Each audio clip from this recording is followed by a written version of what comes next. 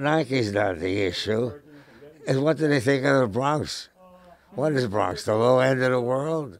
Owner of Frank's Sports Shop, Moe Stein's response when Nike ended their 50-year partnership with his store.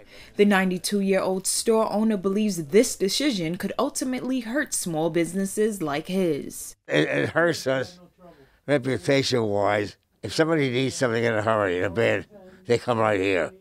Nike ended their partnership in an email stating in part, "The store no longer aligns with our distribution policy." John Rivera, a customer at Frank's Sports Shop for 60 years, believed Nike's decision is a bad marketing move. I live 39 miles from here, and I have plenty of sporting goods stores where I'm at, but I'd rather come here.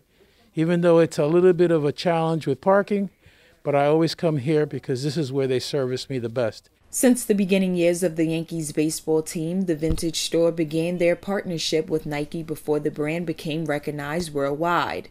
Now, starting November 23rd, Frank's will become an ex-authorized vendor of Nike goods. Moe Stein also tells us with all the changes going on, he's just fortunate to be in business. While repping his favorite team.